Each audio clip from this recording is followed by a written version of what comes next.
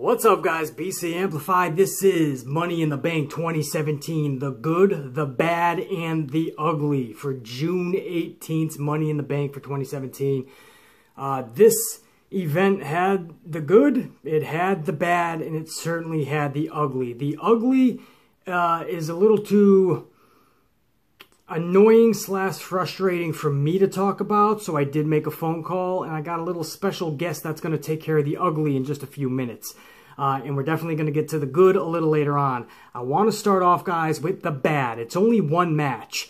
So the bad category is going to be filled with just one match, and that's going to be the Usos defending their Tag Team SmackDown Championships against the New Day. This match goes in the bad category because not only was a lot more expected from these two teams, but the way that this match ended in just a nonchalant countout. Not even a countout because of something devastating that happened to the Usos. No, the Usos just kind of ran away. This is the cheapest form of a countout, and at a pay-per-view, this should never happen. That's something that shouldn't even happen really on TV. That's annoying enough. But when it happens at a pay-per-view, especially between two teams that we've seen wrestle so many times in the past, guys. It's one thing if it's like a feud that we're just seeing and they want to keep building upon it. No, we've seen the New Day take on the Usos so many times in the past that this was a time where it really had to come to fruition, that you had to have a more efficient way of determining who was going to win this match at a pay-per-view. And just having the Usos run away, obviously and clearly that is prolonging this feud to another match with the Usos and New Day. Well, that's the last thing we need. We need that like we need to see Enzo and Cass versus Sheamus and Cesaro again. We don't need to see that. Or Enzo and Cass versus Gallows and Anderson, right? The Raw tag team division is always having the same teams face each other. Well, this looks like we're just going to see the Usos and the New Day again. But because it's on SmackDown, WWE wants us to think that it's a whole new feud. So they run away with their tag team championships. New Day wins the match. Usos keep the titles. This was lackluster in every way. The match itself and the ending was absolutely just, it was atrocious. It could have been booked and created so much better than that. It seemed like no input at all was put into this match, and that does not surprise me in the least.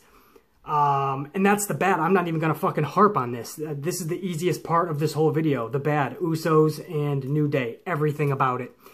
On to the ugly. Again, as I said, guys, this is more annoying and frustrating for me. I don't even want to fucking deal with this match. That was the ladies' first ever history-making ladies' Money in the Bank match. And it was just a fucking, the whole thing was worse than bad. It was pretty ugly. And again, I had to make a phone call and have somebody else do this for me. So, take it away, special guest.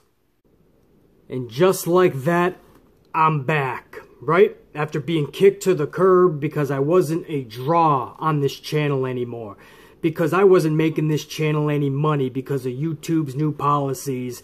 I get kicked to the curb by the OG, but when shit hits the fan and shit gets to its very lowest in this business, who do they call? 2.0. And of course I'm going to accept the invitation because I got a lot to talk about, right? They give me the entire ugly section of this video. I'm going to fucking use it in its entirety for that ladies ladder match. From the booking to the performance to the creativity. Lack of all three. All three areas that you need to put on a really good match. Booking, performance, and creativity. All three were absolute trash last night. Let's start with the booking. 13 minutes and 20 seconds is what they gave those ladies from opening bell to end bell. 13 minutes and 20 seconds. Think about that. The men got a half an hour. 29 minutes, 45 seconds. A half an hour. That means the ladies did not even get half of what the men got. How the fuck do you not give them at least half? A ladder match should at least have 25 minutes anyway, and it should be a lot more. But even if you gave both ladder matches a half an hour, the other three matches could have only had 20 minutes, which you gave Orton and Jinder Mahal. You gave them 20 minutes. If every other match got 20 minutes, that would equal 2 hours of wrestling. That means you still had a whole hour for filler. promotional videos, marketing, entrances, and any other filler bullshit you need. Fucking promote your network, all that good shit. Debut Maria Kanellis and Mike fucking Kanellis, because it's Mike Kanellis now. It's no longer Mike Bennett, it looks like. And we'll get to that in a fucking minute, too. You could do all that shit. You had a whole nother hour, and you could have still delivered 2 full hours of wrestling. 2 hours out of 3 for actual wrestling at a pay-per-view. Now, there's a concept, but no. Who got stiff last night? It was the fucking ladies. 13 minutes. What can you do with 13 minutes on TV? Let alone a pay-per-view. Let alone a ladder match at a pay-per-view. So right from the beginning, these ladies were fucking doomed. But let's go on to performances. Because they at least had 13 minutes to do some things that were special. Things that would make us remember this match. And these ladies did not do that. Now, I ain't going to totally bash them. They went out there and they got into a mini car wreck. So, good for them. They took some good chair shots. There were some brutal shots in there that they deserve credit for. But nobody dared to fucking fly, is how the OG put it in his tweet, right? There is no room for fear, is what he put tonight. Dare to fly. Well, nobody dared to fly. I think he even put take chances. Nobody took chances last night. The only person that really flew was Charlotte, and she just went on the top turnbuckle and did some weird little fucking flip onto 2 other ladies. If that's the case, her moonsault that we've seen a million times from the turnbuckle to the outside is way more fucking cool looking and devastating. I mean, that was different, I guess you could say, but there was nothing fucking outrageous about it. Charlotte can do that in her sleep, so I'm not going to fucking remember that. No, we thought Becky Lynch was finally going to show people that she's not just a ground technician. She's not boring in the ring. She can actually fucking fly. She has an aerial attack. That was her moment to do that from the ladder. Something like a big leg drop, like the OG said. Something cool. No, Becky Lynch didn't even fucking attempt anything from the top of that ladder. What about Tamina? The whole build for Tamina up to this match on her Twitter, her Instagram, all that fucking good shit was, oh, I'm gonna fucking have a tribute to my father, right? This is gonna be my fucking, my big moment and a tribute to my father. We thought she was gonna do the Superfly splash off the top rope, off the top fucking ladder. Or at least the middle of the fucking ladder. Something special, right? As a tribute to your father. No. Tamina didn't even attempt to do anything on the top of that fucking ladder. So where was the fucking special shit, man? If I'm in that fucking match as a fucking lady, I am going to do something never before seen. I am going to dare to be different, dare to be crazy, and dare to fucking fly. I am going to create a moment for fucking ages. Nothing. Nothing in that match am I going to remember other than that fucking ending. So I guess fucking Vince and Kevin Dunn got their wish, because we're definitely talking about this match, right? But we were going to talk about it anyway. We were just hoping it was going to be for the right reasons, for the good shit. Instead, we're talking about the lackluster fucking absolute carnage that took place afterwards. The catastrophic fucking bullshit that took place afterwards, which was Ellsworth ascending to the ladder, up the ladder, getting that briefcase, and winning Money in the Bank. That's right. It wasn't fucking Carmella that won the match. Let's be fucking obvious here. It was James Ellsworth. And everybody was cheering Ellsworth, right? Everyone's fucking cheering. Yes, Ellsworth's going to capture the briefcase. And I'm here thinking, what the fuck are you cheering about? It's going to end the match. You know damn well he's going to give that to Carmella. Did you people cheering honestly think Ellsworth was going to compete in the women's division from here on out? Get the fuck out of here. He was giving that to Carmella. So I'm like, why are these idiots cheering? The same idiots that 5 minutes into the match were chanting, "This is awesome," by the way, which you are the fans that ruined that chant. That's why when it was actually chanted in the main event men's ladder match, it didn't mean anything anymore, because you already ruined that chant. This is awesome. 5 minutes into that ladies match. First of all, even if that ladies match was going to be great, it wasn't 5 minutes in. And by the way, the match ended up not being anywhere near great or awesome. But still, 5 minutes into that ladies match, you chanted, "This is awesome." And you were the same fans cheering for James Ellsworth to get that briefcase. And then 2 minutes later, when you realized what the fuck you just did, then you started booing him. Oh, now I don't like it. You know, you were the the casual fans, and the fans that think they're too cool for school. and you try to come down on the smart fans. Oh, the smart fans are killing the business. The smart fans take it too seriously. Do we? Or do we just want logic in what we're watching? Do we like to fucking have things make sense? Oh, maybe I am fucking dumb then. Ever since I was a little 2.0, I always wanted things to make sense. I always wanted logic. But I guess smart fans are killing the business. Or could it be the fucking fans chanting, "This is awesome"? Or could it be the fans cheering for a fucking dude to win the first ever women's ladder match? Yeah, maybe it's the smart fans, though, that are killing the business. It's not the casuals and the guys that are too cool for school that try to come down on the smart fans. Yeah, okay, buddy. It's the smart fans that are killing the business. It's not the "This is awesome" fans. Unfucking real. So he's getting cheered as he ascends up the ladder, and then he grabs the briefcase. And now the referees are like, "What do we do? I've never seen this before." And the broadcasters are really playing it up, right? They're like, "Oh, well, I guess he won the match because there's no real rule on this. JBL, what do they do? This has never been seen before." What the fuck are you? You're a billion-dollar company. Are these referees fucking smart or not? Like, none of this is making sense at this point. You got a bunch of referees coming together like a bunch of bonehead stunads, not knowing what to do. Then James Ellsworth gets on the microphone and says, "Your winner, Carmella." And then the referees are like, "Oh, all right. Well, James Ellsworth said Carmella. I guess it's over."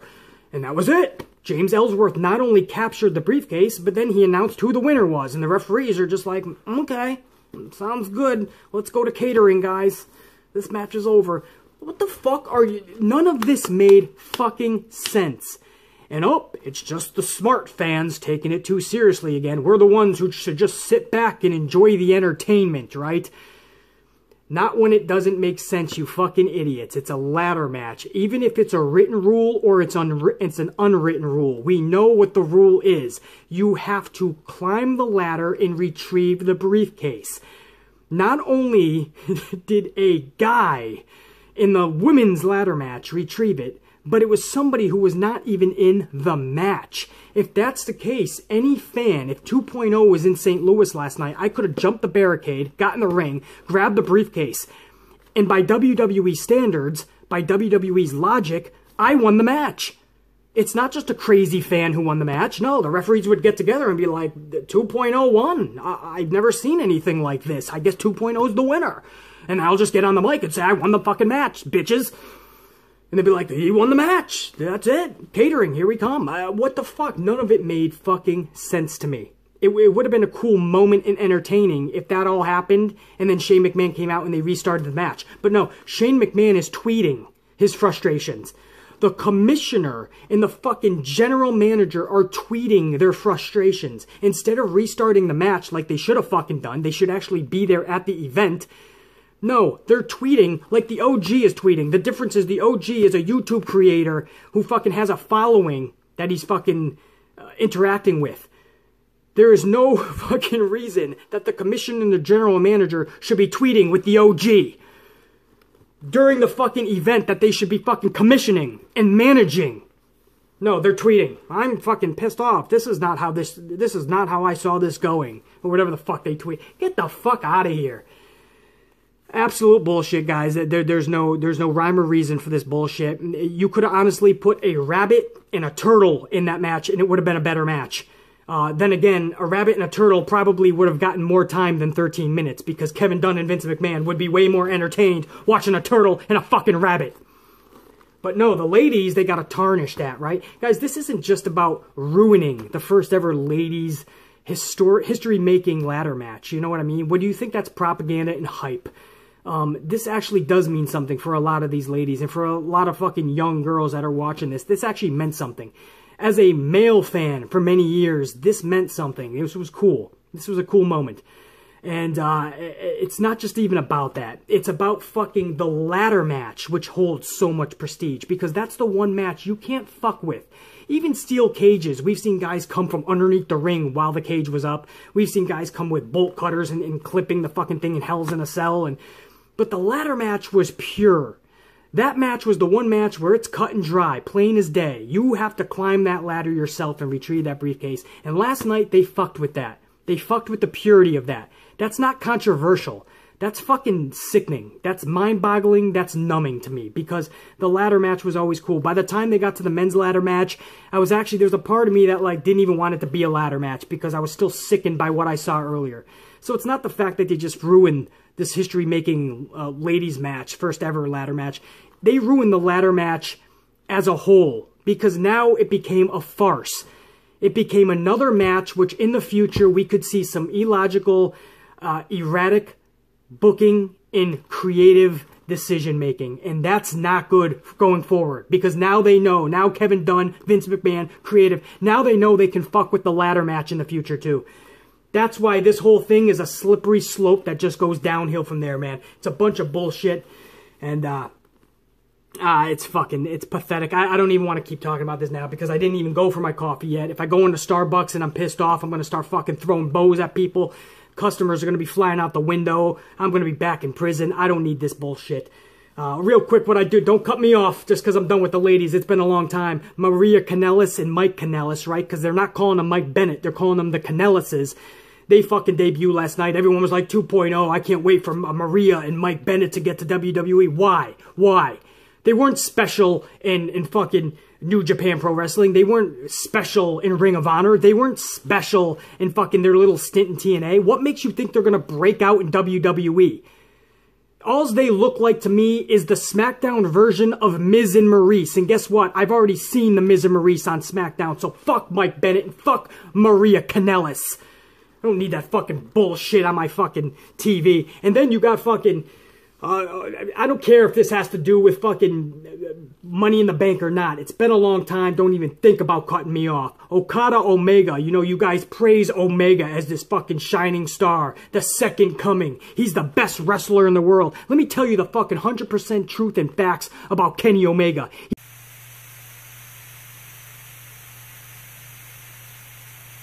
Absolutely not, guys. Absolutely not. We're not doing that on this video. This is not about Okada or Omega. This is not about any other subject. This is just about Money in the Bank. So I apologize. That's being cut short. This is just Money in the Bank. What I will comment on is Maria and Mike Bennett showing up. Yes, I see the similarities between Miz and Maurice, but I'm at least happy that WWE did something that seemed special at a special event. There is a concept, right? So at least they had somebody debut at a pay-per-view. I mean, it seems like every pay-per-view goes by and it doesn't even feel special. Nothing that's memorable even happens. So I'm at least, I think they deserve to be in the WWE, and I think that I'm looking forward to see what they do with them. And to be honest with you, I would much rather see Maria and Mike Bennett versus Miz and Maurice than John Cena, Nikki Bella versus Miz and Maurice at WrestleMania, because you knew Miz was not going to beat John Cena at WrestleMania, especially not when he has Nikki Bella with him and Miz just has Maurice. I think Mike Bennett, Maria Kanellis, and Miz and Maurice, I think that's a much more level playing field and much more intriguing for me. So if they ever want to pump up Mike Bennett and Maria Kanellis to Miz and Maurice status, I'm okay with seeing that feud in the future, man. But I'm interested to see where they go with Maria and Mike Bennett from here. I'm just happy that they actually brought them out at the pay-per-view and didn't wait till SmackDown. I just wish they would have went all the way to the ring. Stopping right at in the rampway made them seem less important. Go to the ring, really make your presence felt. But it was at least good to see him last night, so I have a little difference of opinion there. And then, real quick, also, Breezango versus the Ascension. We found out another reason why the women's ladder match only got 13 minutes and 20 seconds, because they wanted to have the Ascension have a filler match. Here's an idea, and I'm a big Breezango fan, guys. You guys know that, but there was ways to use Breezango that was way more important and way more interesting than a 3-minute fucking snooze match. And having the Ascension Breezango take away from the time that the women could have had, absolutely not, man. That was just atrocious. But I will say this. I'm going to make one comment about that ladies match. That left so much more to be desired. I felt it was just starting to get good, and then it was just fucking stopped. And that's a big reason why I couldn't even do that fucking review, because that is just, that was so annoying.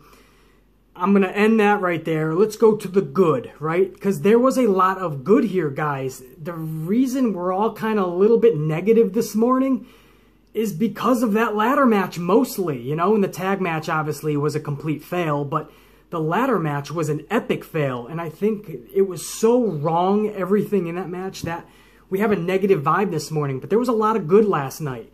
In fact, 3 of the 5 matches, only 5 matches, announced matches, I'm not counting Breezango, I'm not counting the Hype Bro match, 5 announced matches for the pay-per-view, 3 of them fucking delivered. I'm starting off with Lana taking on champion Naomi. That match, everything that happened, that needed to happen, that I felt should happen, happened, guys. Lana got the upper hand quick, Lana looked dominant that whole match, and Lana lost by submission. Everything worked perfectly. I'd rather have Lana lose by submission, guys, rather than pinfall, because she's playing this like $1 million princess type, you know, this princess type character that tapping out she can easily bounce back from. She can throw a little hissy fit, her tantrum, and she'll bounce back. When you lose via a pinfall, though, on your debut, that just looks a lot more worse, man. It makes you look weaker. Now, yes, there are many times a submission will make you look weaker. I'm not saying it doesn't. What I'm saying is in this instance, I feel that if Lana was to get pinned on her, flat on her back, 1, 2, 3, it would not be a good look for her on her debut. Submitting to the FTG, that is fucking, that's admirable, right? I mean, it's fucking the champion of SmackDown, Naomi. And as far as Naomi, she got dominated, but then she won by submission with the FTG. So Naomi looks good because she won by submission, and Lana will save face because she lost via submission. I know it doesn't make complete sense, guys, but trust me, that's exactly what should have happened. Lana should not have been pinned last night, but Lana needed to lose. So it was perfect. And Carmella came down as if she was going to cash in her briefcase. Let me get one thing straight, guys, because there's all this negativity on the ladder match, the women's ladder match. I'm a huge Carmella fan, A, and B, I said from the beginning, that Money in the Bank briefcase needs to be on Carmella and James Ellsworth because they can have so much fun with that going forward on SmackDown. And just, you know, picturing Carmella being this annoying little brat for as long as she has that briefcase and having James Ellsworth carry it all around for her, I think that's what needs to happen. The way it happened is what annoyed me, and when Carmella came out, if this was any other circumstance and Carmella got that any other way, that would have been interesting to me, and it would have been fun. But because I was still so annoyed by what happened earlier, I didn't even want to see Carmella out there with that briefcase because I was just like, just no, just get off, just leave. So that was another point in the match, but that was not the reason that this is in the good section. In fact, that would have just made it bad, but what should have happened between Lana and Naomi happened, and I am happy with that. So those two, awesome job last night. And Lana surprised me. I think she can only get better from here, guys. So everyone that thought Lana was going to throw up a dud, you were wrong. Lana actually impressed last night.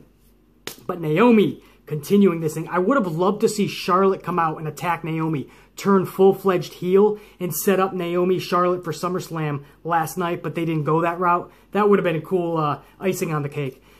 Moving on, the WWE World Championship match, right? Jinder Mahal defending his championship against Randy Orton. Fucking love this match, and I knew I would. Just like Backlash, I enjoyed this match as well.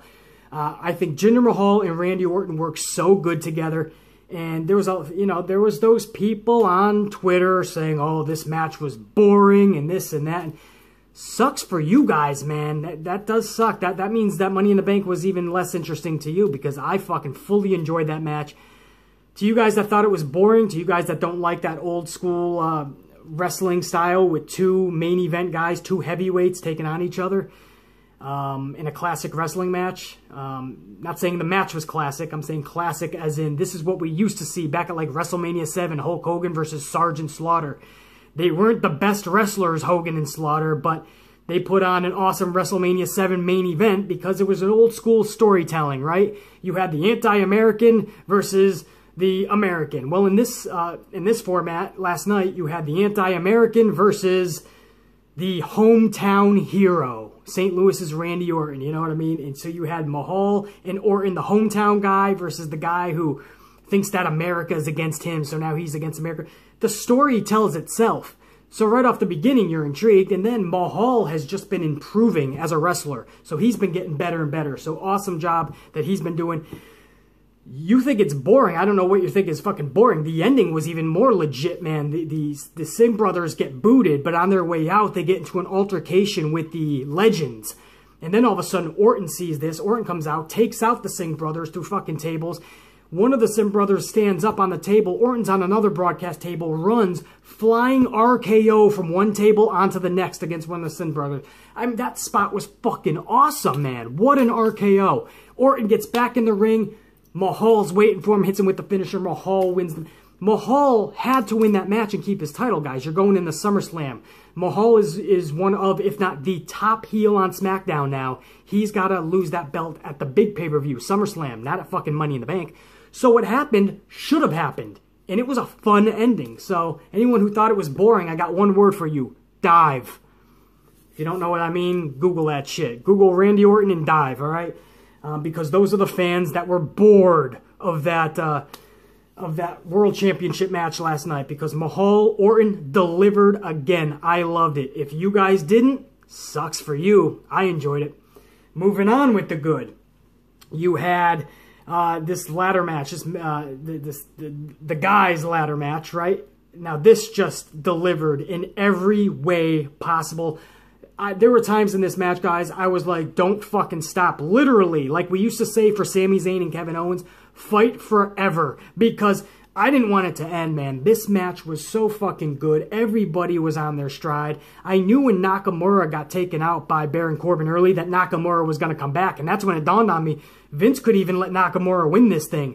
But once the broadcaster started saying, this is it, Nakamura can conquer his dream, or whatever they said, once they start saying that and selling you that they're going to win, then you know they're definitely not. So we knew Nakamura wasn't going to win once the broadcaster started really hyping him. But one of the coolest spots in this match is when Nakamura set the ladder up. Everyone else was out. Nakamura stared up and he was about to climb, and all of a sudden AJ Styles enters the frame on the other side of the ladder.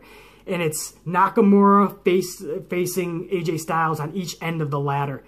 And the crowd at this point is fucking finally realizing what this means. You know, they're teasing what could be the start of Nakamura and AJ Styles, because one day we're going to get it, probably WrestleMania 34. But what was really cool is they both picked up the ladder and put it aside, and they met back in the middle of the ring, and we saw the beginning of Nakamura and AJ Styles. Just a little taste of what they can do, and trust me, that was nothing. That was just them throwing some bows, some fucking kicks. But it was so cool to see the beginning of that. Another awesome spot that only a guy like AJ Styles can really sell is when Styles was about to grab the briefcase, and maybe it was Baron Corbin. Somebody took the ladder away from him, and AJ Styles is hanging up on the cord, up on the briefcase, and he sold it so good. Like, what do I do? Do I try to hang on as long as possible? Do I just fall? It was like you really got the sense like it was a guy who was like in panic mode. Like, he is so high up, and if he falls, he's fucked. So he's trying to fight for his fucking life. You know what I mean? You really got that sense the way he was like struggling. And you know that's just an epic performer that AJ Styles is. So it was almost like, remember that Home Alone scene when fucking Kevin lights the fucking rope full of kerosene and they're fucking trying to like go back up the ladder, but it's too hard to climb the ladder, so they eventually, Marv and Harry, right, Joe Pesci, they gotta fucking just fall. So they're trying to climb back up, but they can't, it's too hard, so they just have to fall. It reminded me of that scene. AJ Styles is trying to climb the cable, and we're thinking like, where does he think he's gonna go? But that's what I mean by you got the sense that he was in panic mode. And when a human being is in panic mode, they're doing some erratic shit. So he's trying to climb because he doesn't want to fall. And finally it becomes too tough, and you see him struggling, and he just falls. And he doesn't just fall, guys. Any competitor in WWE, 90% wouldn't know how to really fall from that, and they were just like you dive into a pool, you do what's called a pencil.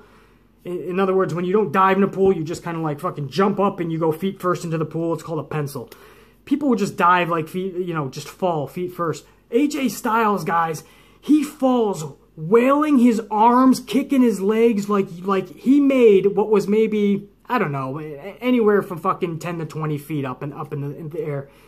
Almost 15 feet at least, right? Top of a steel cage at least. He made that look like it was 30, 40 feet up the way he fell because he's wailing his arms. It looked like a brutal fall. And only AJ Styles can sell that shit, man. That was fucking epic. So that was another awesome fucking spot. Kevin Owens, man, has anyone seen or heard from Kevin Owens since? Because is he even walking after the hit he fucking took, man? AJ Styles sent him for a ride through a ladder on the outside. I don't even know if the ladder actually broke. I know Kevin Owens like bounced off it and he wasn't seen from again. That was fucking cool. What am I missing? I know I'm missing a bunch of fucking spots here. It was just an awesome fucking match. Sami Zayn, can I just give a shout out to Sami Zayn? He was the star last night. Sami Zayn was so fucking good. That is the Sami Zayn we loved in NXT.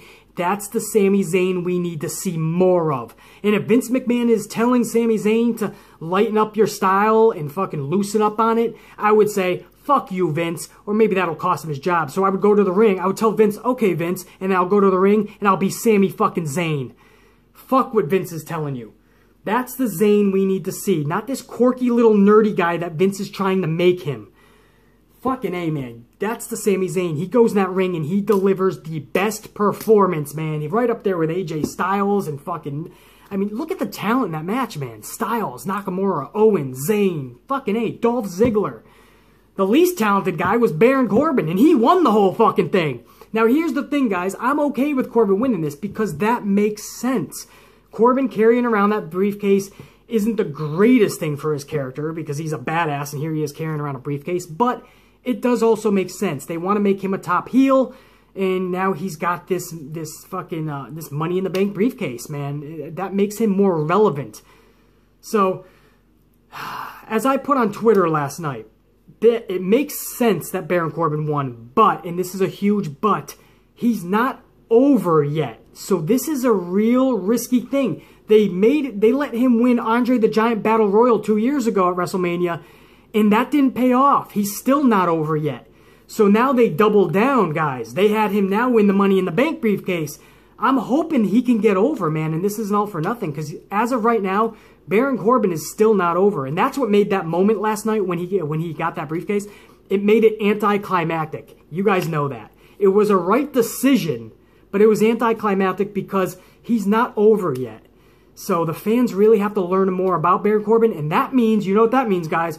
Creative has to get creative with him on Tuesday Night SmackDown. Booking needs to know how to book Baron Corbin if you want him to get over. But I'm okay with the way that match ended because I'm okay with that whole match. That match was fucking awesome. And again, when the crowd started chanting, "This is awesome," this time it was, but we couldn't really count on that because like 2.0 said, they wore that out with the ladies, man. What did 2.0 say? I think he said it was like 5 minutes into the match they were chanting that. Dude, you can't be doing that because then when you really do it for real, you know, it doesn't mean as much. But the guys definitely deserve that chant because that was fucking legit, guys.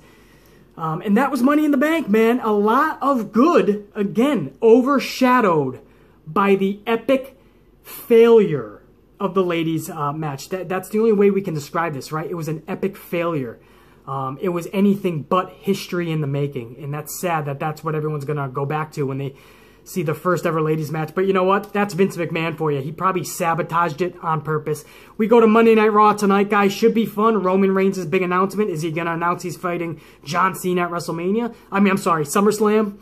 WrestleMania. I'm a little early for that.